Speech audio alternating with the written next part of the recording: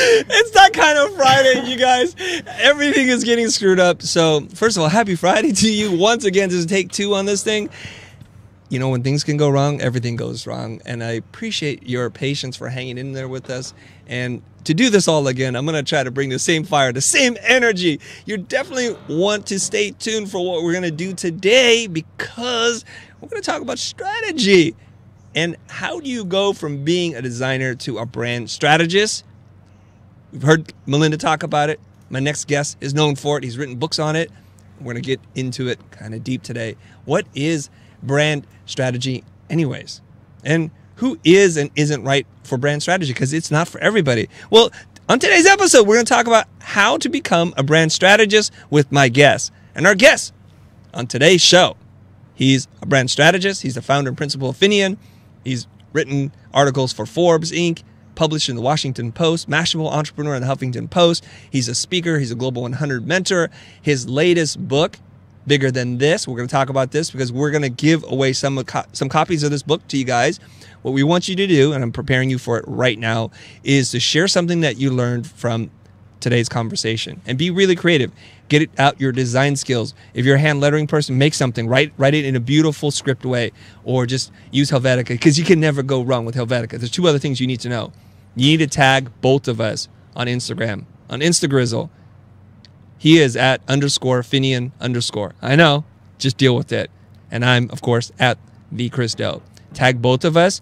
We'll be searching for the best post to give a couple of books away, and that's how you're going to get the book, okay? We'll take care of the shipping. I just want everybody to help me, please.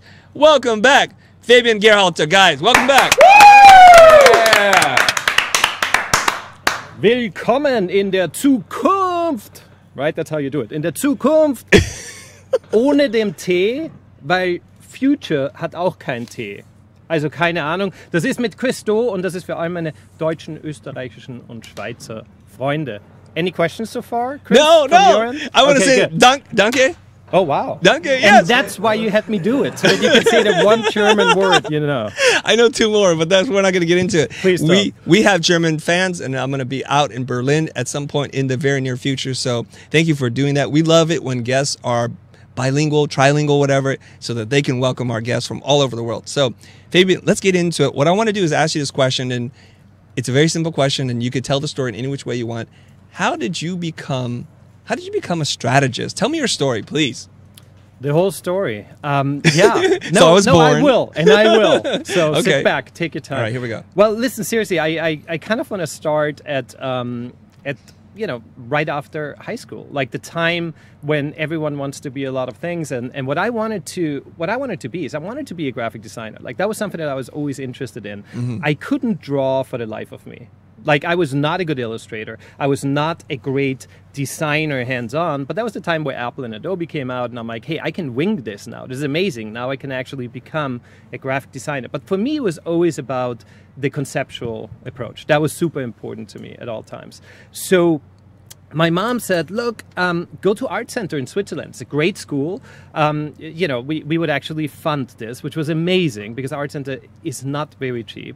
And I said, look, that's great, but I also really would love to be on the radio. Like, that's a career that I could see myself do. Which, well, now I've got my podcast, so it's kind of like my mini radio, right? Yes. And I was also a pretty good snowboarder, and I thought at 18, I'm like, maybe that's a career. Maybe I want to become a professional snowboarder. And so what she did, she didn't want to have it. She basically said, look, I think design is the thing for you, but there's a career psychologist. There is such a thing, which is totally strange. She's like, let's go to this career psychologist. He's going to run you through all of his tests, and then afterwards we're going to see in which direction your career should really go. And I was scared beyond belief. So I'm 18. I suck at school because most creatives do. You just kind of like, you want to be creative. You don't want to be stuck in textbooks. Mm-hmm. And this guy has me in a room for 8 hours straight through the entire thing, asking me all of these very personal questions. You know, how do you do with people? What happened in your childhood? And then he does an entire IQ test, and I'm just like, I'm beyond scared. You're off the chart. I'm like, oh my God, so this is this whole day. I should have just picked graphic design, Mom, right? So I'm there full day. A week later, he invites my parents and myself to go back to his office to reveal if the son is in any ways intelligent and if he has any career path whatsoever in front of him. So we go there, and he's a little perplexed. He said, look, this hasn't happened in my career before. And this guy was old at the time. He was really old. Wow. So he must probably did this for 40 years. He's like, and no, it's not because I have the highest IQ that ever happened. Like, sadly, that was not it. It was not bad at all, though. But he basically said, look, this never happened before. I have a graph that is one-to-one identical. So once he does all the tests, right, it's like this, it's this curve, right, that goes up and down and does its thing, on which he bases his analysis. And he says, there was one guy here about 10 years ago, and your curve, when I looked at it, it totally reminded me of his curve. So he went ahead into the archives and he pulled out that curve, and it was literally, and he put it on top for us. And he said, this is one-to-one with this guy. And we're all like, oh God, he's like the biggest loser on earth. Like, who's that guy? He's a killer. He's a serial killer. Yeah, that's why he he's a serial remembered killer. it. He had to like hand it over to the authorities. No, so he said this guy studied graphic design at Art Center. And he is now in New York 10 years later. He's in New York City, and he's a creative director. And that totally blew my mind. So literally from that time where I did this test with this guy, it was about what, like 4 years forward, and I am a creative director in Los Angeles. And I'm a kid from Vienna, right? Like, I'm in Austria. I didn't even mean to study in the US. I was going to study at Art Center in Switzerland, which they had back then. So that was just, to me, that was really exciting. And it was also exciting, not only because it's like, look, this is going to be your career, but I loved that strategic approach that he had, right? And to actually like look at the data and then to change someone's life completely based on the data. So anyways, like moving forward, studied communication design at Art Center in Europe, moved over to Art Center in Pasadena because the college, strangely enough, closed doors, and I had to move to the US. Yep. And suddenly I'm one step closer. So I did graphic design, you know, and now suddenly I'm in Los Angeles. And at this point, I met this instructor by the name of Roland Young. And Chris, I don't know if you ever met Roland Young. Of course. Yes, I'm sure everyone has a story. So for those who don't know Roland Young, you can go on YouTube, not now because you stay right here, but later on, if Chris doesn't have any other show, you go to YouTube and you type in Roland is God. I think that's what it is. Yes, and it's a YouTube video. I think Owen of Ferrococrete, I think he did it. It was Owen? It was Owen, right? Oh my gosh. Owen Chi, I think his name is. So anyways, so what he did is he filmed an entire like 30 minutes of the class with Roland Young, like with shaky hands, like, you know, back then with hidden a tiny camera camcorder, yeah. I think at the time, right? And he had it like hidden, and you get a good idea of who Roland Young is. Anyways, I'm there in class with Roland Young. I was always very excited about mixing advertising and graphic design. So I liked the big concept, the strategy behind advertising, and then using design to really have a clear message in the most minimalist way possible. And so I really liked Roland. That was his kind of style. So we're in class, and it's a crit, right? So everyone, you know, everyone's work is being judged. There are like 20 pieces of work up there, and there's one piece in the middle that is just drop dead gorgeous. It is beautiful. It's this really intricate illustration that this girl has done. She must have spent at least 10 hours doing it, right? It's just gorgeous. So you walk into the room and this one piece just is amazing. And then there are all the other posters. And Roland kind of crits everything, not that one piece. He never talks about it. And then at the very end, the last thing, he goes to this piece, and we're all like really excited. Yeah, Finally, this amazing piece, yeah. right? Here it comes. He looks at the piece, very long. It's kind of like, remember when Obama was president and he always had these long pauses between thoughts? And that's what made people actually like listen.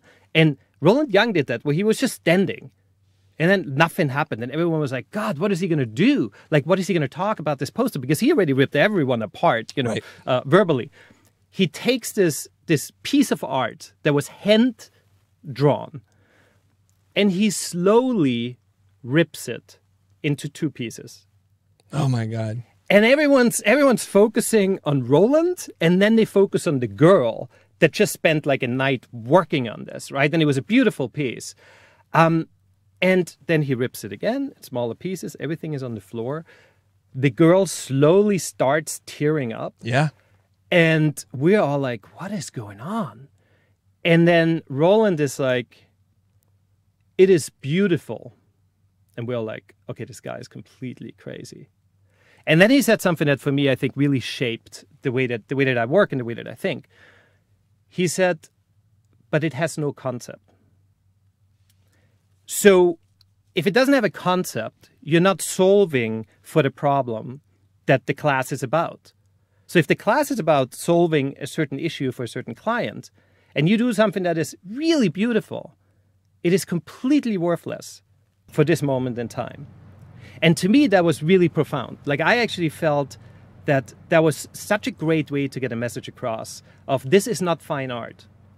This is not graphic design without a client. You actually have to solve a problem. And I think for me, that was maybe because I was not a great illustrator, you know, and I was always about the conceptual part. That kind of like drove me. So, you know, fast forward, you know, I did 2 creative director jobs after Art Center, and I hustled. I always hustled. You know, you had Gary Vee on the other day, right? It was all about the hustle. So I worked at night for freelance projects, mainly in Europe, because I didn't have my green card yet. I couldn't actually, you know, make money. But I came home from a creative director job that I was way underqualified for, and so I had to learn on the job. And then at night, I worked for clients. And then the minute the green card came in, I'm like, okay, this is it. I'm going to start my studio. Worked my way through the studio into actually having 18 people, having a real design office. And at some point I realized, you know what, I don't like to do the output. I don't like to do all of this work for very little money and having to constantly grow a business. And it was at the same time where a client went bad, which happens a lot in creative businesses. And I'm sure you have tons of classes about this, Chris, at the Futur. Didn't have a good contract, bad client. We had to kind of like staff down. I had to let some people go. And I decided, look, I got to really redo my company. Hired a guy, David Baker, who came in and he helped me, you know, analyze what we're really great at. And I decided, look, I'm going to change the company name. We're going to write a book about what I am going to do. We called it How to Launch a Brand. And it had all of these chapters in, you know, first you create a brand platform, then the name, then this. And that was the process that we wanted to do. So I scaled down to 2 people. And really by writing this book, I realized that to launch a brand, the most important thing is the strategic component, because startups are all over the place, right? You have to hone them in. What is a startup really about? And in a way, by writing this and by changing my company, I got into strategy. And I think all of us in the beginning are super scared. You know, strategy is such a big word. It can mean so many things too, especially brand strategy, right? And so in the beginning, I basically had a questionnaire like all of you have, right? The identity questionnaire. And we just had a company questionnaire. And I did like a 2-hour session with clients and we sat together, and it was basically an interactive questionnaire at that point. I didn't charge much because I was afraid to charge for it. And I did a couple of those. And at some point, I realized when the clients walked out, oh my God, I totally changed their company. I actually morphed it. I pivoted their company during a 2-hour meeting. And they are going to be such a great company now, or so I assume, right? I assume that I moved them into a totally different, totally positive direction through brand thinking, because brand thinking is very different than corporate strategy and, startup thinking. So when that happened, I knew that this is really important, and I started doubling my fee. I changed that questionnaire to be a workshop. It's like 60 slides or something, and it's like an 8-hour session now. And so now I do a lot of these 8-hour sessions where I fly around the world, sit with clients for 8-9 hours, and it gets into what I call brand therapy. And now I stop my monologue because that was a whole lot. And that was excellent. And I think people are liking the accent too. So that's coming in from Ghazi. He's like, ooh, that accent though. So play up the accent. All right. Okay. So when you do these workshops, how much do you charge to be in person and do these workshops for people? And how do they find you? So it's difficult because like after this show, I'm going to be world famous. So I'm going to charge double. So why would I say it now? No, it's actually it hasn't changed. Yeah. It hasn't changed in a while. It's at this point I charge 8,000 for a day. 9 to 10,000 when it's remote. Because I have to travel. fly. I'm not going to be with my family or with my staff. Yep. And that's it. And it's really the value that clients get. I'm totally underselling myself, right? But because I'm not running an agency anymore, I run a consultancy. I have one full-time, lead brand designer, and that's it. I have very low overhead as a company. If you make 8 or 10 grand a day, that's not a bad calculation.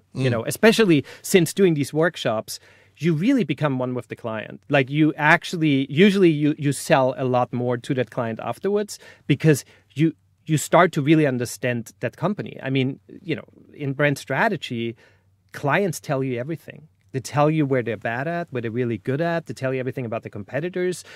It's therapeutic, right? You just spill it all out. And then you're kind of part of the team, which is totally different when you're a logo designer because they can fire you on the spot anytime, right? You don't bring that value to a client that someone brings to a client when they're actually talking strategy. And do you find that most of your clients are remote or are they local to Los Angeles? Most of them are remote. So this is a concept that a lot of people have a hard time getting their heads wrapped around because they're saying, oh, I'm in this country, I'm in this city, and the people here don't value design, let alone strategy. So how can I do this? So can you get a little tactical here? How is it that entrepreneurs from other countries are finding out about you and willing to part with $8,000 to $9,000, which is for some people double what they make the whole year? How is it they can find you, Fabian? Well, I think it's a lot of creating content. Right? I mean, that is really it. In the end, it is creating content that you cater not to other designers or to other strategists, but you cater it to CEOs, you cater it to founders of companies, to whoever you want to work with, right? You might want to work with only banks. Well, then write strategic brand content only around, like the financial services industry. But for me, it's CEOs. So I try to create that content. I wrote 2 books. I have a podcast going where I interview founders and investors, and I really get out there to be part of that community and to talk their talk. And how do they find me? I think they find me mainly, through a lot of online content where they say, okay, this company seems to be good. And I write for Forbes and I write for Inc. Not as much as I should, but I do. So I think you have to enter their stratosphere, and like wherever they are, you have to be part of that, and you have to stand out by giving them kind of like free ideas, good ideas when you chat with them a couple of times. I know, Chris, you do that on your channel. You have no problem quickly like dropping a couple of big nuggets. But obviously you hope that everyone is becoming part of your subscriber base and a paid channel in the future. So it's not much different the way I do it. Can you give me an example of an article you've written? It doesn't matter where it's published, but the title of the article, so I can get a sense of the nature of the things that you're writing about that would appeal to a prospect versus another creative. Well, instead of saying how to name your company, I would say, and this is fictitious, right? But I would say, 4 ways to gain buy-in into your new company name. So something where I know that a CMO is fearing what is going to happen once I have that name. And the CMO might still say, I'm going to do this in-house. I don't need to hire a consultant.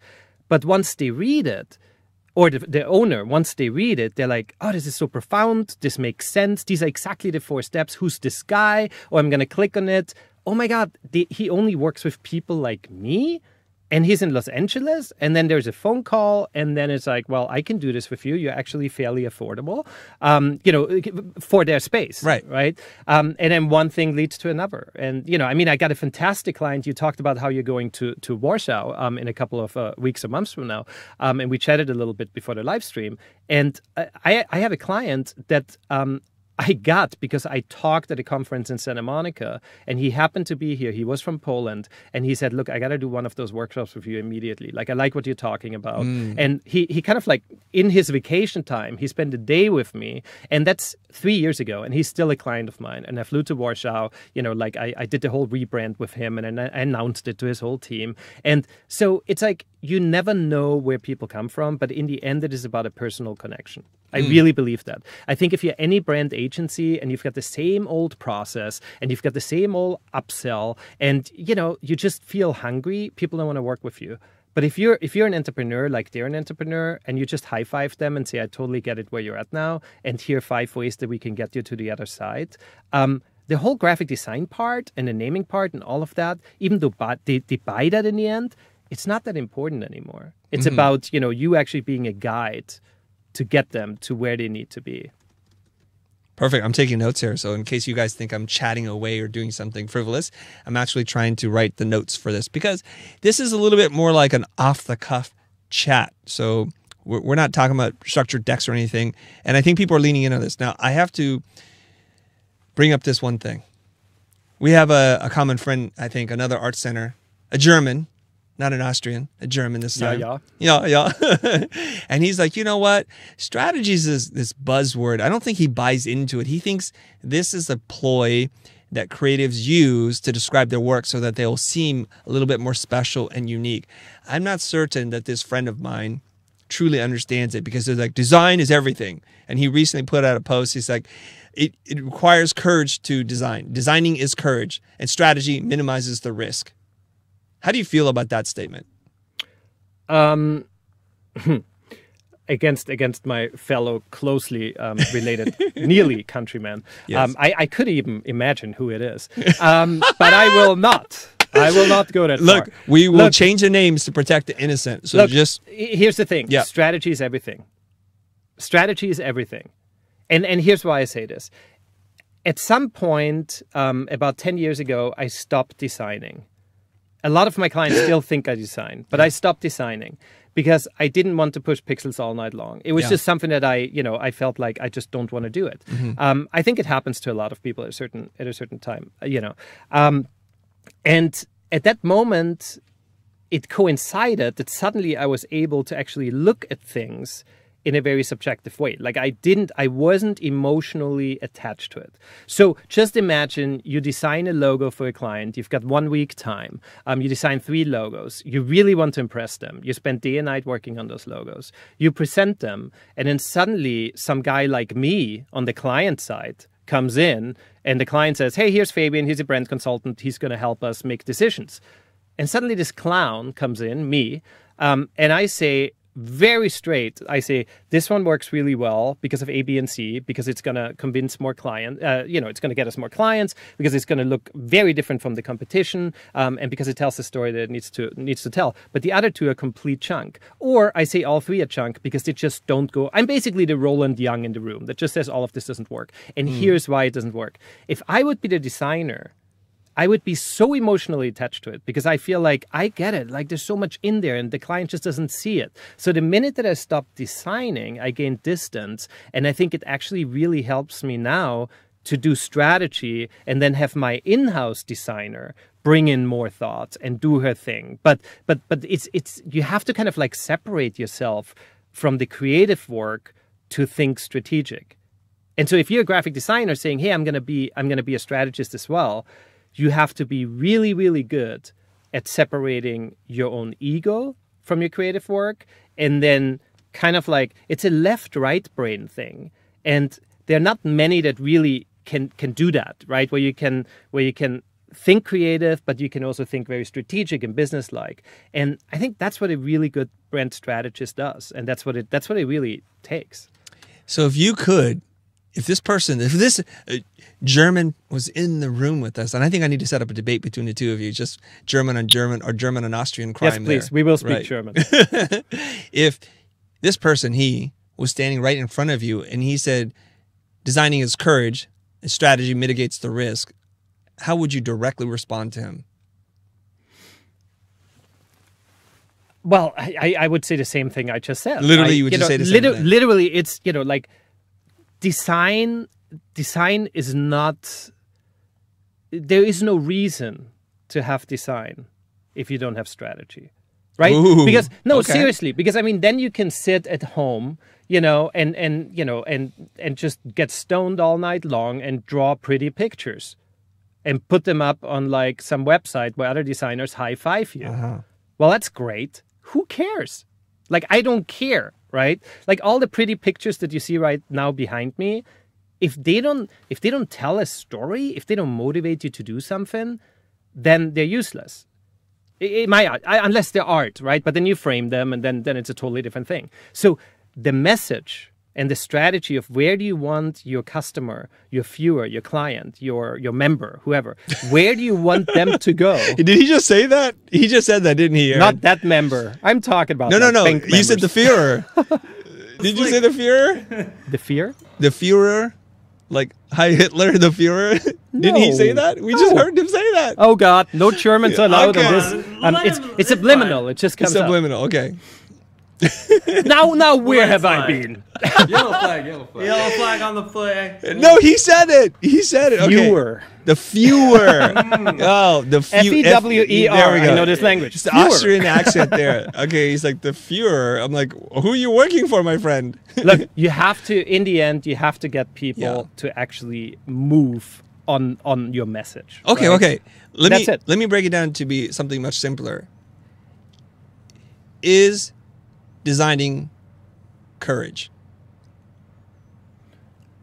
Just respond to that, because I don't think so. I don't think so either. I don't think so. I responded to him and saying there must be a lot of courageous people out there. That's why I'm so Holy flabbergasted. cow. I'm like, I don't put the two together. I don't put. Why is courage and designing design courage? together. Why is designing courage? I think strategy is courage, because you put yourself. Boom, debate is on, because you put yourself out there. I mean, you make a decision and you say, look, I know this company is your life, but I'm telling you to shift this company into a different direction because you will stand out from your competitors and people will love you. That's freaking courage.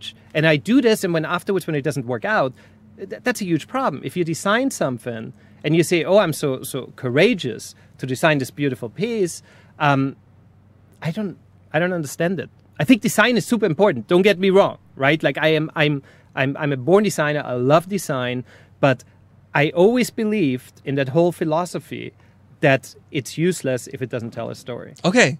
Well, at the beginning of the show, we said that strategy, brand strategy, is not for everybody. It requires a certain person who can dance with the creative, the logic, the intuition, and go back and forth. It requires a person to be a lot more objective and neutral, unbiased, to be able to talk about it in any kind of real meaningful way. I have a question. Sorry. It's about this. Okay. Related. You're just going to interrupt Did I me interrupt just like you? that. I mid-thought. feel Just like like you were I wasn't. That's called down- a dramatic pause. But okay, go ahead, Aaron. You've already interrupted I was just it. going Go to ahead. ask, do you need to be a good designer to be a good strategist? That's a good question. That's also an easy one to answer. No. Explain. Okay. No, because it is so different. You know, like if I'm a good designer, I know the skill. I know how to design. I understand the industry. I understand my fonts. I understand my colors. And I do think creatively, and I do think conceptually, right? And I do solve for certain problems. But it is very different type of problems that you're usually solving, that you usually solve. But I do believe that if you're a graphic designer, that over time, you start becoming more and more interested in your client's business and into solving, problems for your client that are bigger than, just solving this one project. Let's create a logo that's really great, or a post that's really great, or a website that's really great. And I think it's going to help you, if you're a graphic designer, if you start to think more strategically, definitely. Okay. But you don't have to be a graphic designer. I agree with you. So what skills do you need to acquire to become a strategist? If I was in art school or design school, what classes would you recommend that I take if I wanted to go down this path? Like what you're saying sounds really interesting. And the idea of making $1,000 an hour and being listened to and having a conversation at the highest level with the C-suite executives, what would I have to study? I think study a lot of communication, study a lot of courses that are super, super high concept, right? Where you have to solve real big problems. Try to do sponsored projects if they have that in your school, where you actually start working with a client, you interfere with, real clients. And, when you start working as a freelancer later on, or even, a lot of you, I'm sure, are going to do this during school, where they start doing side gigs. If you dread client meetings, if you are really scared when you first enter a room with like 3-4 people in there and they don't know you and you start sweating profusely and you're like, oh my God, like I hate this moment right now, and you have to talk through an hour and present your stuff. if you think you can't get into this, if you think that that's your worst fear, then strategy might not be right for you. Or you might have to really, really work. And, obviously you can go against it. Like, try to push yourself into that. Because the one thing that I believe, and Chris, I'm interested in to hear your opinion, that I believe makes a great brand strategist is emotional intelligence. Like, you have to be able to very quickly formulate a report with the person in the room, quickly, take the temperature of everyone there, and kind of like, shift and pivot around the meeting so that you make a great impression, you get exactly out of the client what you want to get out of, and you treat everyone in the way that they need to be treated within the company, which that too is kind of like, it's a fine line. So back to the question, what do you do in college? I think just really test your limits when it comes to, like being on a podium and speaking to a lot of people and speaking to clients, not just fictitious, homework. Okay. I'm going to answer my own question then. Please. I wrote a list here. So if you're in design school, if you're going to study art and design and you aspire to become a strategist, what classes would you take? I think the first thing you got to do is you got to think, what are you doing in that design art school? Because the skills are not necessarily related and you might not get the best education. So in the interest of doing public service good here, I'm going to tell you what kind of classes you need to take. You need to take a business class. You need to take a class on marketing, positioning, copywriting. You probably want to launch a company, if only just to experience it yourself, to see what your pain points are. You probably need to take classes on entrepreneurship, philosophy, rhetoric, and psychology. Notice none of them are about aesthetic and making. 0% of these things are. And if you want to be a strategist, that's where I would begin. And now I hope that they actually have these classes in most art colleges. They don't. Exactly. That's why. Right. That's the I was problem. stuck in my you graphic were design world. I'm like, Yes. I don't know. Just You were try to working get those. within the problem. Right. Yes. Okay. Now, see, Aaron, because you interrupted me before, I have no idea what I was going to ask Fabian. It was going to be really good. I know what it is. Okay. All right. So how do we separate ourselves if we say this is right or wrong for me? If I'm a designer and this sounds really exciting and sexy that can make this kind of money, how do I know it's right for me? Because it's not right for everybody. Give me a test. If this is about the money, then this may not be right for you. Okay. Right? So it's not... Look, there's this whole thing that is going on in the future, which makes so much sense, which is how can we get graphic designers to actually make the money and give the value that they're supposed to give and the money that they're supposed to make. And one of these, great strategies is, well, start showing yourself more as a leader. Start to infuse yourself into the companies and create real solutions. And it all kind of points back to become a brand strategist or talk more about brand strategy. And I just don't want anyone to do that for the reason of, oh, I can charge more money.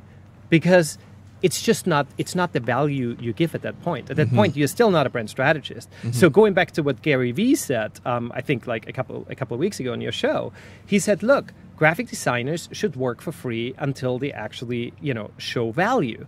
And even though that was really drastic, but it's Gary Vee, it should be like that, right? I do believe to a certain extent that in the beginning, even for my brand workshop in the beginning, which was a glorified questionnaire, I didn't charge much. I maybe charged $1,500, $2,000 because I didn't even myself believe in the value I was giving. But as I started doing it more and more, I started to understand that there is a huge value. So I think that in the beginning, don't do it for the money. Do it to see that does it stick? Do you like it? Do you enjoy it? Because why learn a new skill if in the end you're not going to enjoy it? Because then you might as well work for a bank, and go up in Wall Street and start making more money, way more money than you could ever make, right? Then it's for the money. Don't work for the money. That's fine. I hear that loud and clear. But I'm intrigued by what you're saying. Forget about the money. I'm intrigued by what you're saying, and you're like, don't get into it if you don't enjoy it. What is it?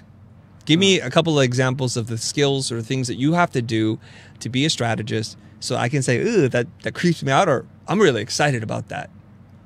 Well, for instance, if there's a company that just has a merger and they're like, oh my God, we're having a merger. This whole thing is going to go down within 1 month. We need a brand strategist to come in to figure out how are we going to merge these two brands? How are we going to communicate to our stakeholders? How are we going to look at the brand architecture of two companies and morph it into one? How are we going to change naming structures? And I need you to fly around between these two headquarters and figure this stuff out. That's, for instance, one thing that a brand strategist would do. Or we're a new startup. We've got, like 18 lines of products. We have a couple of months to launch these. We need to really figure out how do we actually address our customer? Like, where should we, launch these? How should the companies, how should these brands be called? How do they differentiate from competitors? And really, you're basically at this point, you're working kind of like a marketing director, but you're a brand director. So you're not as much on the tactical part, you're more on the strategic part of setting the pathway and hands-on creating naming structures, right? Like actually, delivering on that, trademarkable names for multinational corporations, stuff like that. That's what a brand strategist does. And it is, in the beginning, it's pretty scary, but on the other hand, it's so much fun because now you're really coming in a company on the very top level. And you really start thinking with the C-suite about these decisions. So I have a couple of things. I was just thinking about this when you said this. If you don't like to do research, like really deep research, if you don't like to read, if you don't like to write, to think, to communicate, to be in front of a lot of people, and to sometimes be the center of the conversation, not all the time, because most of the time you should be listening, asking really smart questions, and then just sitting back. If you don't like documenting, if you don't like challenging people in terms of what they think based on the data that you've seen, probably this is not right for you. Okay, so I'm going to ask you this question. It's coming in from Blueform on the YouTube chat right now. They're asking, please ask Fabian, is it possible to be a brand strategy company without offering actual design? Absolutely. Absolutely. There are plenty of brand consultancies that only do strategic work. There's a lot of them. And they literally get called in for the problems that I just discussed. And usually they work with larger Fortune 500 type companies because they understand that now we need a brand strategy company to come in and consult with to actually figure this out. So absolutely. But can you do it as a solopreneur? Absolutely you can, but I think you should use your graphic design, practice and first start pushing strategy. See if you like it, like build out an expertise around strategy. And even if it's just one component, right? If you just say, as far as brand strategy goes, I only do this one thing. And that's what I do for my clients on the strategic side. See if it sells. See if you like it. See if you're intimidated. See if you can do the quick thinking that's necessary in meetings, as Chris pointed out. And then if you start seeing, oh my God, I love this. This is great. I make so much more money doing this. I feel like I'm giving more to my clients and I'm actually really moving the needle. So it works on all levels. Then slowly build out the graphic design or just change your name and have a brand consultancy. And then people just go for you as the person rather than you as the business. I want to read this comment really quick coming from Shima, who you guys may have seen on the show before. She says, I have a BS in advertising from a school of journalism and mass communication. Never did I hear the word positioning used in any class. This stuff needs to be taught everywhere. Amen. Or elsewhere. I'm sorry. Elsewhere. Amen. Absolutely. That is shocking, right? Because your background, we just talked about colleges. Yes. And you have the perfect background to become a brand strategist, right? You have it all. And that you never heard about something as fundamental and simple, as far as like the process goes, as positioning. I totally agree with you. That's shocking. Yeah. Okay, so where else do we take this conversation? I've given you freedom and permission to push the conversation in any which direction, to challenge me if you want. We can have fun because Fabian and I are actually friends. We met many, many years ago, coincidentally, both speaking at a local college here in Santa Monica. And then from there, we're like, oh, we're both Art Center. Oh, we're kind of a certain age and we like 80s music. Okay, Depeche Mode, I'm in. So a friendship has blossomed. That. Oh, I remember it all. Because you're a big Depeche Mode head, right? That's true. Yes, you are. It's not televised. And so now it's interesting to watch you in your career trajectory and how you've simplified and scaled down so you can focus up. And you've had really great results because of that, right? Yeah, I mean, look, for me, I figured everyone always says bigger is better, right? Like more people, right? Like you have to have a real agency. You have to have, huge clients and lots of awards and lots of people. And I did it and I didn't enjoy it. Like it didn't personally fulfill me. I also didn't feel like, financially it took me where I wanted to be. So, I think you gotta have the balls to just at some point say, yes. Yeah. Okay. Indeed. Okay. At least I didn't say. At least I didn't say fewer, more, viewer. No, you gotta have that, right? Like you gotta have that, whatever hustle, or you gotta have that thing to just say, I'm okay to understand that suddenly I need to change my entire life. I need to change my entire. You need to have the courage, the intestinal fortitude to do this. I know what you're trying to say. I'm going to read a comment here from Bellwether Brand. Bellwether Brand says, Chris describes doing discovery and brand strategy like therapy, that you draw insights from the client stakeholders. Do you see it that way, Fabian? If you go on Instagram and you hashtag Brand Therapy Thursdays, you're going to see me talk about brand therapy. It's all I do. It's like I've been doing this for a year. Brand Therapy Thursday, right? Brand Therapy It's what Thursdays. It is. It's therapeutic. And I think that's why we talk so much about you have to like interacting with people. You have to like taking this out. And, when I prepped, quote unquote, for today's show, because it really is off the cuff, but I'm like, what am I going to tell these people, right? Like how much of my life story? And I thought back to this career psychologist, which is such a weird story. And then I thought back to when I changed my company around and I had this guy come in. Both of these people, what they did is I spent a day with them. They charged a boatload of money. And everyone's like, wow, really? Like, is that necessary? Do I really need this? And both of these people completely changed my life. Completely changed my life, right? And I feel that that's what I love doing now, right? Like I go into a company and within one day I can change their life. To me, that is huge. And to me, that's so much more fulfilling than spending 2 weeks creating a logo, having more revisions, spending another 2 weeks on it. Everyone's getting frustrated.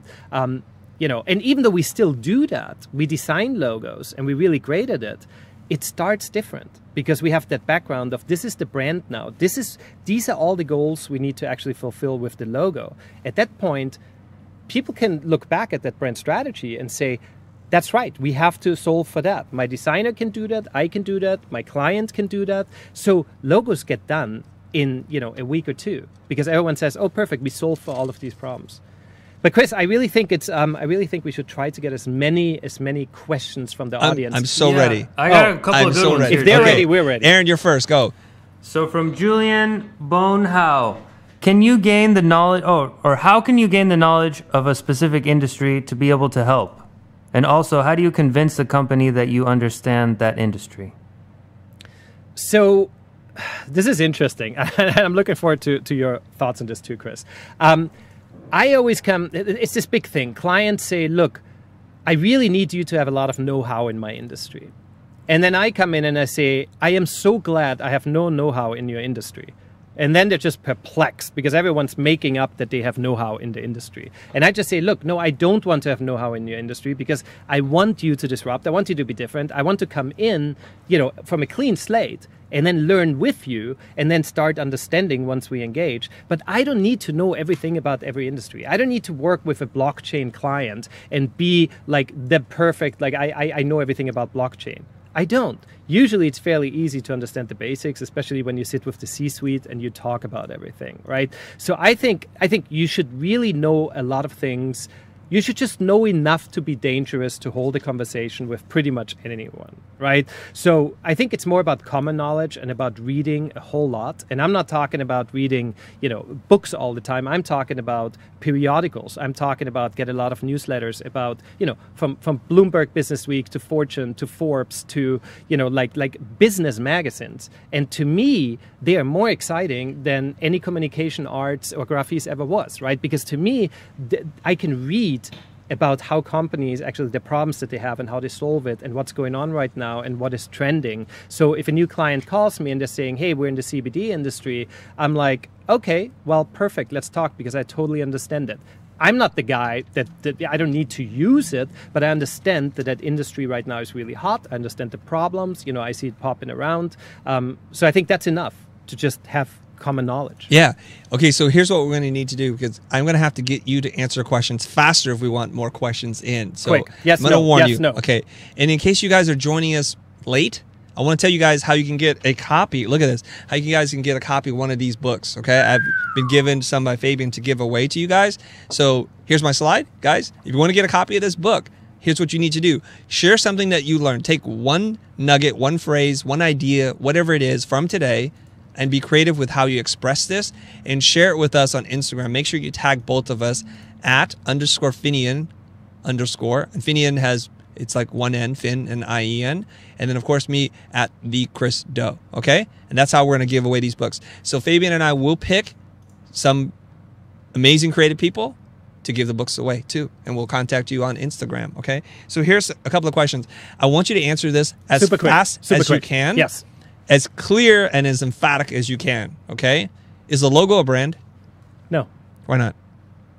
I shouldn't say more. Well, a logo Well, is say it not a real brand. short. Why? A logo helps a brand to be established, and it's part of a lot of different ingredients that makes a brand. Okay. Is a logo important to the success of a company? To a certain extent, yes. But you want me No, to be no, short. you're too That's short. it. No, there's a difference between like one word answers and then a whole monologue about it. Look, a logo, Give me a little bit more. logo can absolutely attract people to a company. It can help differentiate a company, and it can set the tone for the entire graphic language around the company. All of that consistency around your entire, user interface and corporate ID is super, super important. So Okay. yes, it's important. Okay, let me ask you this other question. Is Amazon's logo good? I think it's pretty good. Oh, yeah? Yes, I like the story. I like the smile. I like the A to C. There's a smile from A to C. It's pretty good. Okay, fantastic. What is a logo worth?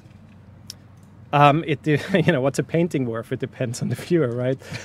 No, seriously. Look, what is a logo worth? Your logo might be worth $2, or it might be worth, maybe $200,000. How do we determine the value then? We determine the value by the size of the company, by the reach of the company, and by how complex the strategic work is to get to that logo. So are you saying the same amount of work put into a logo will cost more depending on the buyer? So we charge people who have more money, and is that fair? It's debatable, which of course we're doing here. Yes, we are. You see the setup? I see a setup. It's amazing. You're it works. catching on. Yes. Thank you. It took me a while. Yeah, a little bit. No, it's debatable. Look, I don't think that if I design the logo for the local bakery, that just because I sit down at my computer and I design a logo, that it's identical with designing a new logo for British Petrol, for BP, right? It's very different. It's like, wake up, people, right? It's like you need to have like 6 months of meetings before you even get to sit down at the computer. So I think that is that big difference of that. Like, you actually have to think about the process, how the process changes the larger a company is. I think I want a clearer answer. Is it ethical to charge somebody more money because they can afford it? For example, the question I get asked quite often, I'm glad I'm not the one who has to answer this, is that if a person's starving for water, you're going to charge them more than the person who's not starving for water, is dying of thirst. Well, look, I think it is. We have fixed fees pretty much at my consultancy, so that should give you a good idea, right? But then yet, like, even if we charge $20,000-$30,000 for a logo and a package, I might charge much more to a client because I know that they have more money, they're bigger, it's more important, it's going to be more involving. So yes, I think it is ethical. I think it is Aren't ethical. you just being greedy then? I'm not. No, absolutely not, because I do believe that more work goes into it. If I think I can do the same thing with a startup that I can do with a Fortune 500, then I wouldn't do it, and I would just say it's the exact same thing. So I think it's not so much about ethical. It's more about understanding that the process will change. Okay, by the way, I don't disagree with you. I'm just setting you up here. I know. Okay, here's a question from Kyle. Kyle's like, ask him if strategy can be intuitive. Can you do strategy intuitively? Yes.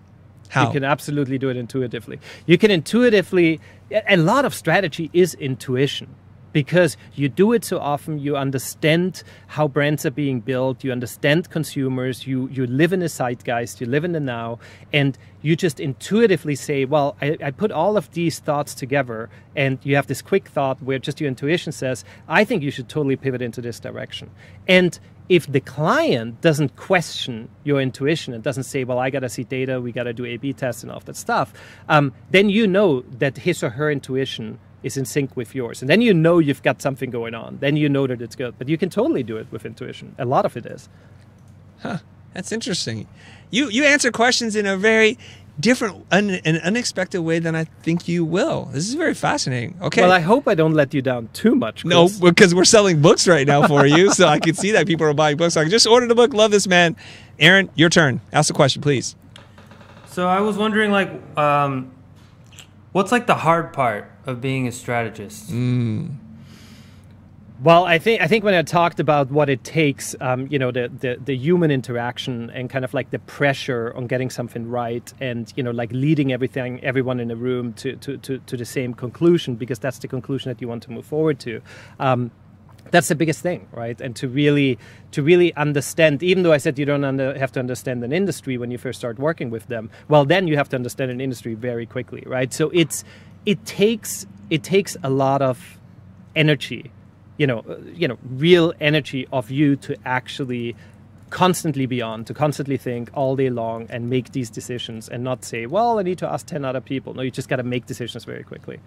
Fantastic. In a good way. Yes. So somebody's asking, Bellwether Brand is asking, is there a framework to do this like Core? And yes, there is, because Fabian is going to be launching his framework pretty soon. And how much is your framework going to be? It's going to be 1,900, and it's basically... What's it called, by the way? It's called eResonate. So my workshop is called Resonate, with a D, as in aid. You aid someone to resonate. And so that's my usual workshop that I do hands-on with my clients, those 8-9 hour days. And since I can't be everywhere at all times, I figured I already have that framework. Why don't I repackage that framework into an online course that people can take? You know, bootstrapped entrepreneurs, but also, you know, designers, some of you, where they can say, look, I like a lot of these ideas. I'm going to utilize that for myself. Perfect. Our friend David Coe, who's also a pro member, is asking this. What would you recommend as first steps to an individual who's interested in transitioning to doing brand strategy from a motion design background? That's super interesting. Well, look, if you're a motion designer, like any designer, I'm sure in the beginning there's client interaction, right? So basically, in the beginning, you say, hey, fill out this project brief, or let's talk about your project. Just hold there for a second and say, okay, what would make my piece better that I normally don't ask? Like, how much do I need to understand about that spot, or about the background, or about, you know, the trailer, or whatever you do? How much do I need to understand of that client? And start thinking deeper on what is going to get you to a better result quicker, and how you can kind of set the client up to do more, better work in the future based on that little piece of work that you're about to do. And then create a questionnaire and say, look, I need to meet you. You know, if it's on the phone or in person, I need to sit down with you, and we need to really go through that, because then you're going to start getting more and more information of the person, and then you're going to start to be able to actually like shift your creative brief into something that might be much more exciting, much more strategic. And I think that's how I would get started if I'd be in motion design. But Chris, I want you to answer this question. I'm going to take the fifth. I'll answer this some other time. This is This is your life. Okay, fine, David. Twist my arm. I'm going to tell you how to do it. I'm going to tell you, because I want to ask Fabian actually more questions. So here's how you do it. If you're a motion graphics person, how can you use brand strategy? So usually you're asked to make a video. You're asked to make a thing. And you could switch out the word motion graphics or video with a package, or a logo, or an identity system, or whatever it is, or an interior design. The first thing that you need to do is you start to have to ask the question of, why are we doing this, and what kind of impact will it make on the business? Because what we want to do is to shift our thinking away from the making towards the thinking and diagnosing. So once we truly understand the problem, we want to do this video because we're trying to raise money for a fundraising initiative that we're doing. Oh, how did we do last year? Oh, we raised $200,000. Oh, that's fantastic. So was that a good goal for you? No. We want to raise $1 million. We fell 20% or 80% short of our goal. So why don't you think it works? So you get into the conversation of diagnosing the problem, and then ultimately somewhere they're going to tell you what the problem is, but they can't see it. Because as my friend Melinda has said before, you can't read the label from inside the bottle. They're like, what is that? And you as the objective outsider with relatively little information about their business, you're not caught up in the running of the business. You're like, it's right there. It says right on the outside that the reason why it didn't work last time was because you made it for this kind of person, and this is the donor that you're looking for. And they're like, oh my God, you are a genius. Well, here's the bill for that. And now we can craft a video with the messaging and the motion graphics to answer that problem in particular. So Dave, you can talk to me and we'll get deeper in that. But there we go. I have more questions for you, and I love where the questions are going right now. Here we go. As a brand strategist, this is from Thought Harvest. What do you struggle with the most? 30 seconds on the clock. Go. It's very similar to the question before. What do you struggle the most? You struggle the most with, just with juggling all of these different clients, these different industries, and constantly being, quote unquote, in the zone, right? You have to get into the zone with each client, and within seconds, you have to be able to provide solutions and to kind of like pivot their thinking. And it's more about like being in the spot and being really quick. And that takes, a lot of energy. Perfect. Okay, here's another great question coming in from Brian Cole. Is like, a lot of people talk about how much you charge to do strategy. Like, if you're going to charge $8,000, $9,000, $10,000 to do one of these workshops, what is it somebody walks away with? What is the scope of what you deliver for that amount of money? I deliver way too much for that money.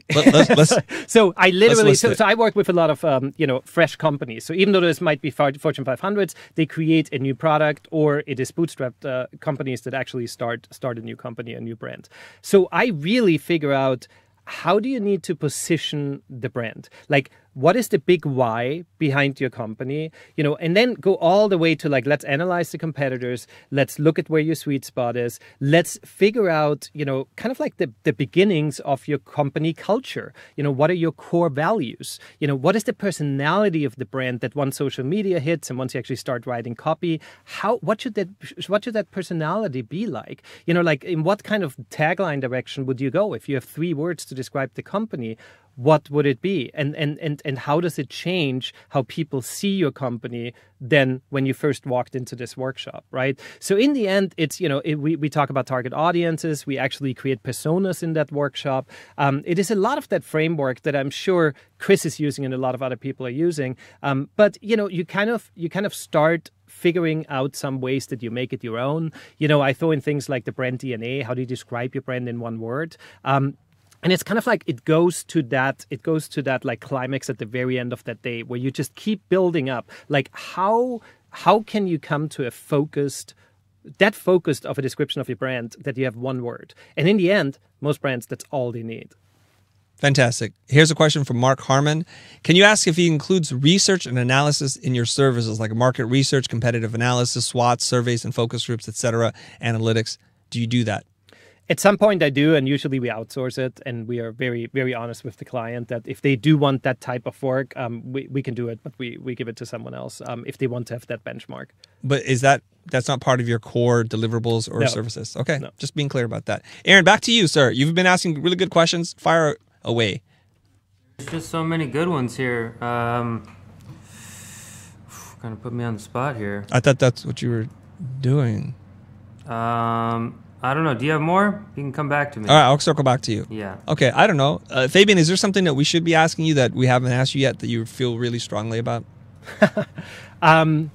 I don't know. I mean, look, I think that the whole idea of brand strategy, it's just such a big word. And I think a lot of people are either excited about it because they want to make more money, or they're scared of it because they feel like it's so much work. And I really think in the end, it's kind of like an in-between, right? You just start being more strategic with your clients, and you start seeing if walking into these big rooms is actually right for you. And if the strategies that you set out in the beginning for your clients, if you start seeing those actually change ROI, if you start seeing that they actually make an impact to your clients. And once you start seeing something work, obviously you do more of it. So I think that it's, it's like the word branding. Brand strategy is very misunderstood. Like people don't quite know what it is. But I think that in the end, brand strategy is really the idea that you set up a bigger goal for a company, and instead of thinking like like a business plan, you think like a brand plan. Like how do you oust the most competitors? How do you stand out over time? And how do you onboard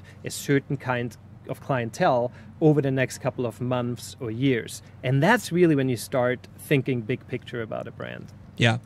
Okay, so Hardin is asking this question. I believe we've already answered this. He's like, is there an online course or book I can start to learn strategy? There's a couple of books, but you can also take the course that Fabian will be launching called what did you say again? eResonate, and it's going to be at eResonate.com, which has not launched yet. Okay. You can also look at our core strategy framework. A couple of books that you can recommend, Fabian? For brand strategy, you know what? Read everything that Marty Neumeier writes. Yeah.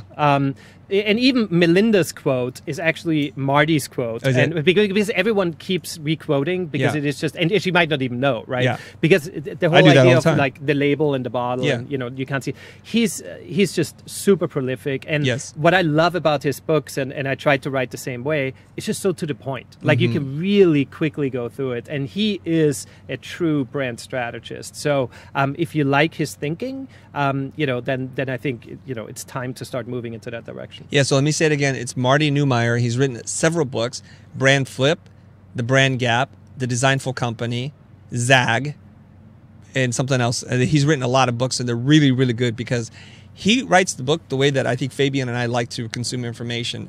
He's taken the time to write as few words as possible and using imagery, graphics, and graphs to communicate complex ideas that you can process almost right away. So the literal amount of time that you read from cover to cover is very short, but the amount of information that you can use and apply tomorrow is fantastic. And if you wanted to develop your own framework, you could probably literally read 3 of his books and reverse engineer it yourself. Right. He lays it out right there for you. No, totally. Or you could even read How to Launch a Brand, my first book, in the first chapter. It does the same thing. Hey, talking about which, I not my book, but talking about what you just said about like how can you minimize content to to say everything in the shortest amount as possible, and you were pushing me to do that with my question, with my answers. But I think that's what design is about, right? Graphic design. The less is more, right? What else can you take away from a logo, and it makes it actually stronger? And the same discipline applies to brand strategy, right? Like, what can you take away to make the point in the clearest way so consumers understand it, right? Yep. Like, what does a company stand for? One thing in the end. That's what it should be. It should stand for one thing. How do you pick that word? You did on my podcast, remember? I don't remember. I put you on the spot. I forgot what it was. But what is the word, though? I mean, not for you or for me, but how do you help a company figure out from all the words they can choose, from not choosing the typical words, like innovative, authentic. But innovative. It's not, because look, Coca-Cola is happiness, right? And Harley Davidson is freedom. And we all know that. Like you can ask about some of the big brands, and we just come up with that word because it's the emotion that we feel year over year with a brand. And usually it's not innovation. Usually it's not creativity. Usually it is a word that is a very simple word that you might not even be able to own. But if you start pushing that word more and more through your communications, people will just feel that word. And I think that is the beauty of most great brands. And of course, I try to push the people that I talk to come up with a word that is as ownable as possible, right? All right. Somebody's saying, Eric's like, I need to make a hat that says fantastic, because maybe I say that a lot. Okay. I have one that should say fab. And Fab. then You have it? No, I don't. Oh, okay. Is that company still around, Fab? I think so. I think so. Okay. I was actually more referring to my own name and being fabulous because you're fantastic. But, that was a really far stretch. And Why don't you tell another joke? You got another joke, Andy? I don't do jokes. I'm a very serious person. I don't do jokes. Are it Austrians comes with my serious? accent. It's like, we don't do jokes. Das ist nicht lustig. Okay, Aaron, I think it's almost time for us to wrap up the show here. Aaron, do you have a question for us? I had a funny question for Fabian. Good. This guy Carlos is asking, why should I buy your book? How is that funny? This is a great question. Why? Because it has so much amazing information in it, and it is way too cheap. B, because you just watched me for an hour and you're like, oh my God, I want to learn more. C, how long do you have, Chris? Because, I mean, there's so many reasons. If you want to learn about story, chapter 1. Keep going. Yeah, it's like, I don't know. Yeah. Look, I mean, you should buy bigger than this because it gives, because I researched startups that are based on commodity products and that still make it big, and that's just ridiculous. In 2019, how can startups without any innovation make it, right? And so there are 8 chapters in it, and it's just these quick tidbits of companies actually make it because they're based on heritage. I mean, think about Shinola, right? Shinola has nothing going for it but heritage. That's it. Right? Otherwise, it's the same type of product, et cetera, et cetera. But you can watch the YouTube show that I did with Chris, where I talked about the book much more. Yeah. So, is this book title overcompensating? Because I'm going to come up with the Asian version of this. Pretty big. It's going to be called you're not. Smaller Than This. I sold the Chinese rights. So you're not coming out. You ruined my joke, Fabian. You walked all over it. I get it. But look, you give me crap for saying, certain words and then you do those things. It's just not fair. It never is. It's never fair here, It's such a top-down type of conversation. Where's that boxing bell when you need it? It's right here. There you go. And now we're on. I'm quick and on now it. We're going to have to wrap up. It's okay, too bad. it's time for us to wrap up. I was in the beginning taking notes, but now I can't even take notes anymore. There's too much stuff that's going on. Let's see what you guys come up with. I'm going to let you guys know one more time, how you guys can get a free copy. I'll pay for the shipping. Fabian has printed the books. Here we go. This is how you get a copy of Bigger Than This. Asian edition coming soon. Share something that you learned from today. Be super creative. Get your creative juices flowing. Do some hand-lettered stuff. Do a cool layout using all that Swiss design that you know and love. And you need to tag us both on Instagram at _Finian_ at the Chris Doe. Okay, that's how you get a copy of the book. Parting thoughts, gentlemen. Jonah, Aaron, Fabian, is there anything that we should talk about? I think we've sufficiently answered the questions from the audience, and we've answered the question that was posed at the beginning of the show. Okay? I don't have time to do a recap. Oh, no recap. I'm going to do the summary recap. It's just, it's kind of pathetic because I was reading comments and making fun of Fabian, so it's just, I didn't have time to write, guys. I really didn't. And look, I will definitely answer questions on your comments. Yes, too, right? that is one thing. It's very true. Chime in. For everybody that wants to engage with Fabian, he is very good on social media. If you write a comment or a question and you are going to phrase it well, he will answer it. If it's a bunch of gibberish, he's not going to answer it. Thank you. Yeah, I just want to be sure. Okay, so I have a pretty weak sauce summary here, but I'm going to just do it anyways because, I was listening to you guys talk. Anyways, summary. Content marketing, you guys. This is how Fabian was able to build up his empire, to know who your buyers are and create something that they would value. So for him, what's been very effective is not to create for other creatives, but to create things for clients. And you need to get out of that design bubble. You need to write. You got to record a podcast. You got to interview people. You got to go on the stage. I know, scary, and speak. Convert the people. Let them know who you are. And you can make videos on YouTube if you're good with video. And there's so many other things. He's taken on a very interesting arc in a journey from being a boy who didn't know what he was doing in Austria to becoming, right? To becoming a globe-trotting brand strategist that charges $10,000 to do workshops. And you could do that. He's authored 2 books. Here's how you can get in touch with Fabian. His name is Fabian Geyrhalter at Finian.com. Hopefully I got all that right. On Twitter, it's Finian Insights. Oh, I put 2 N's in it. I messed up. Let me fix that slide.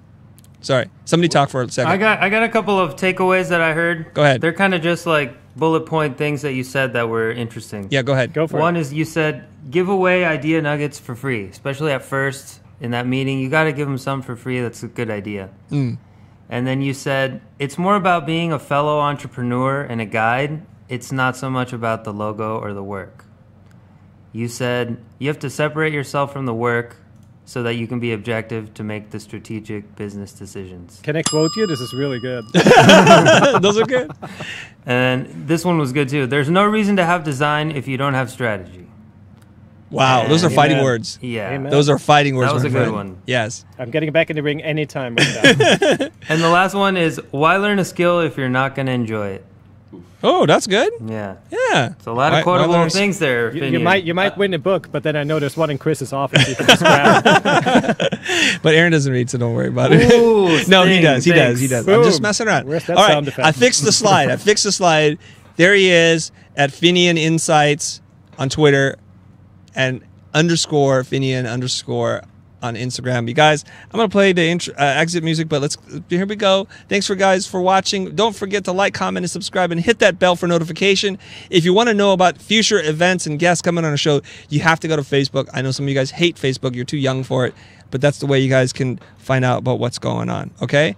Big shout out, heartfelt thanks to all our sustaining members, Future Fam, Donation, Donuts. I know who you are. I love you guys. See you guys next time. Peace.